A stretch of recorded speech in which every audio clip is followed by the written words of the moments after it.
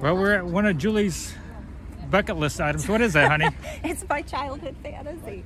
It's we're at Dracula's castle, Bran Castle in Bran, Romania. So we're gonna check out Bran, Romania in this video and the castle.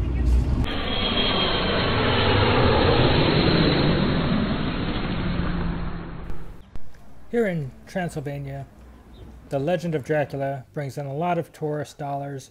And here in Bran, outside of the castle, there is a lot of souvenir shopping. There's different types of haunted houses and restaurants and hotels. And so we're not going to work too hard at debunking any of those myths, but we will give you some background on the story of Dracula and Vlad the Impaler. First, to get into this castle, it's 45 lei, which comes out to $9.83 in US dollars. And once you get past paying, you'll see a list of rules. And the most important rule is at the bottom of the sign. Make sure that you are visiting before midnight. Bran Castle lies 25 kilometers outside of Brasov. It was initially built in 1212 of wood by the Teutonic Order. Now, that was destroyed in 1242 by the Mongols, and then a new fortress was rebuilt in 1377. The castle grew in importance, and from 1438 to 1442, the castle was used in defense against the Ottoman Empire. So we huffed it up the hill, out of breath. Behind us is Bran Castle. So basically it's $10 admission when you think of 4.5 lei to the US dollar. Most of you are probably aware that the legend of vampires goes back for a very, very long time, and they predate the actual story of Bram Stoker's book Dracula. But Vlad the Impaler, a real person, was the inspiration for Bram Stoker's character, Count Dracula. We're getting warmed up by the fire here inside Bran Castle. It's electric, actually. I didn't know Dracula had electricity. You learned. So Vlad the Impaler ruled parts of Transylvania from 1431 to 1476. And as his name implies, he had a favorite form of torture and execution, impaling. And there's many ways to do this, and it's quite grotesque. And I won't go into describing exactly how it's done, but the lucky ones died quickly.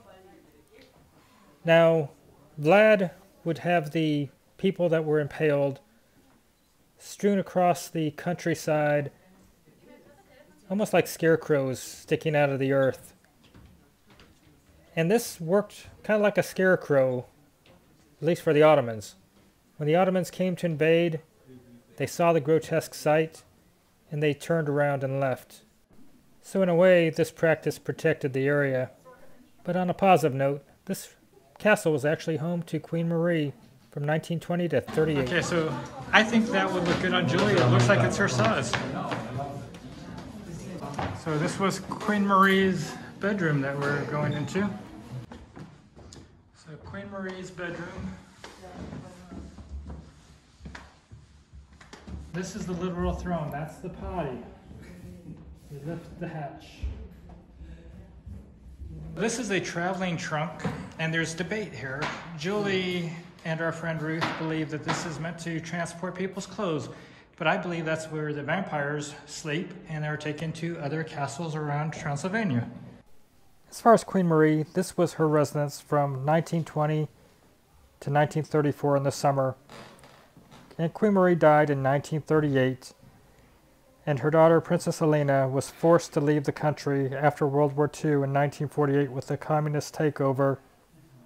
And in 1990, the princess returned to Bran Castle after the revolution that overthrew the communist dictator Nicolae Ceausescu. The majority of the castle is now dedicated towards the memory of Queen Marie and has been restored to the era and to the furnishings of what it was like when Queen Marie had this as her summer residence. So behind us is a Teutonic knight's outfit. So in the 1200s, they built a wooden fort here, and then in 1377 they actually built this castle to protect the area from the Ottomans, and it was the Order of the Teutonic Knights. I think I'm saying that right. I feel like that's like the Teutonic plates. I think so maybe as an earthquake thing? Who knows? Okay, but that's the outfit. So as I enter this hidden staircase, risking life and limb for your viewing pleasure, don't forget to give this video a like, and don't forget to subscribe so that you can follow along as Julie and I share our experiences and our expenses as we slow travel with our two dogs, trying to show you what it's like to live in different countries and locations. Very steep, uneven stairs coming up here. Glad there's a rope. Watch your head. Julie, look up. Smile for me, honey. Show me those teeth. No vampire teeth on there yet. We escape through this secret stairway into what appears to be a library, and it seemed to be decorated quite nicely, full of old artifacts from the time period. I think the inside is really as amazing as the outside. Legend of Dracula aside, I could see why Queen Marie would want to make this a summer residence. It's really more comfortable and posh than I would say scary and foreboding in here, at least in the parts we've seen so far. From what we understand, the tour will take a twist, but for now it's pretty pleasant. You impressed so far? I am. It's so cool. I love all the peaks and the little tiny rooms and all these cool stairs. I'm a stair person. I don't know if you can see over our shoulder very well, but it's quite the view. We're now going to work our way up to the upper chambers, where some of the more terrifying legend aspects of this castle are. Okay, so this is the optical illusion. It looks like these cars are going downhill, but the water's coming what would look like uphill.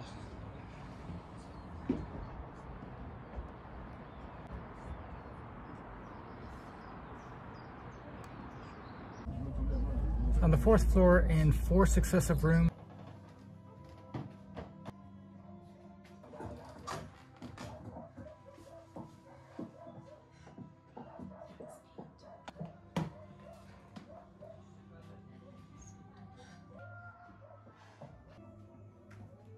Of the castle, we are greeted by a story of the foreboding, born from the representation of certain supernatural characters: the Santandori, the Leo, the Grim Reaper, the Ghost, the Stradori, the Salamanari, and the werewolves.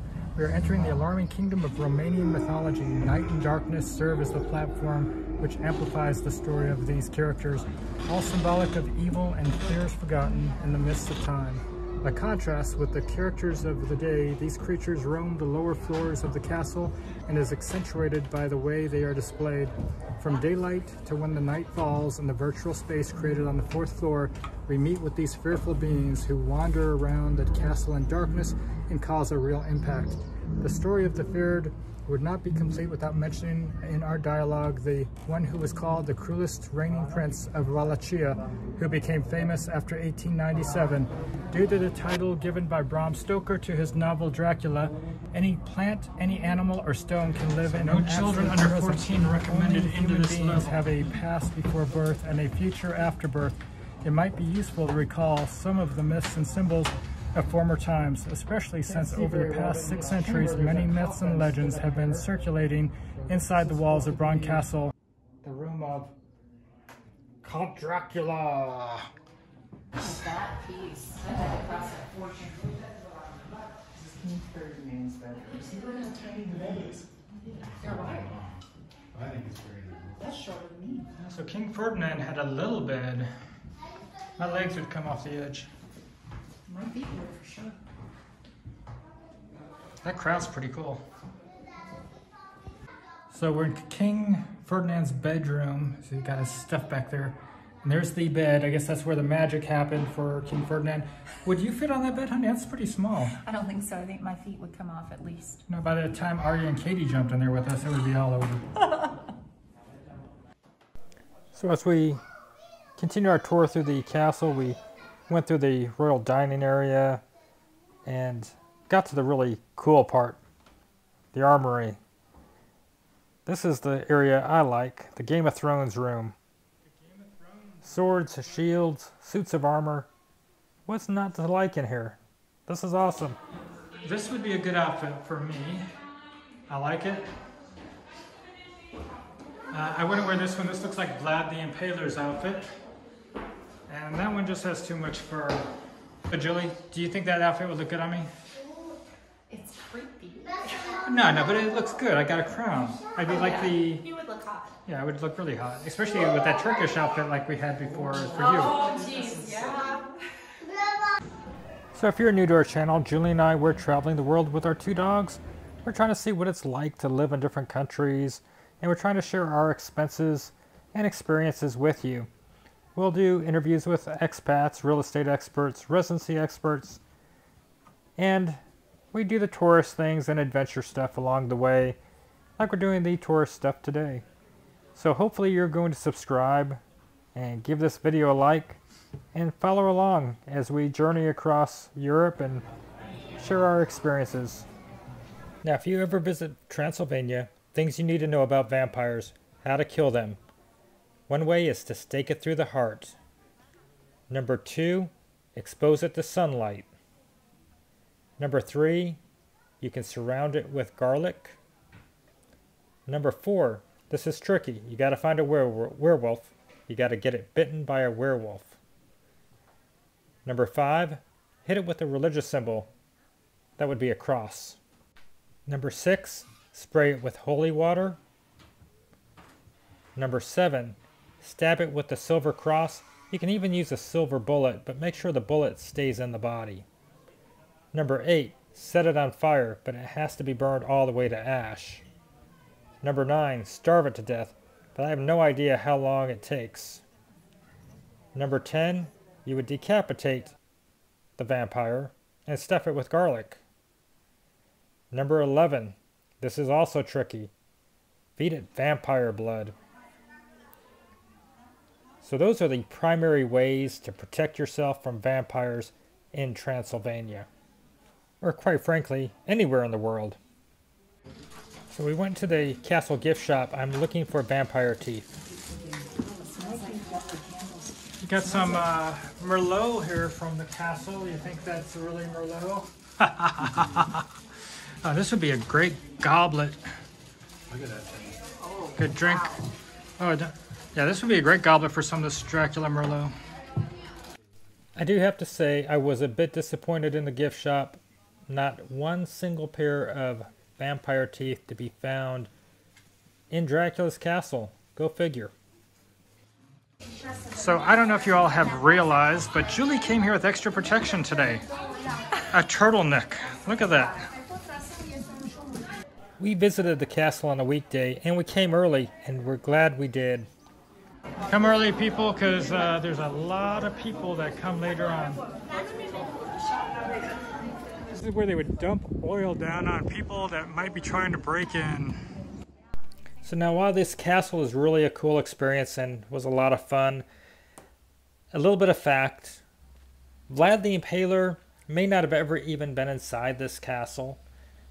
He probably has seen it and passed by the area, but he actually didn't rule this area of Transylvania. So many people and so many reviewers will say, don't bother to come to Bran Castle, it's a gimmick, etc. It is so worth your time, and I really can't believe I got to see it. This is a childhood dream come true. I don't know how many of you wanted to come see Count Dracula's castle as a child, but Julie did. That was interesting. She doesn't like garlic either. It makes me wonder. Really? What? Ah. I could try this one. No, thank you. It's making me salivate.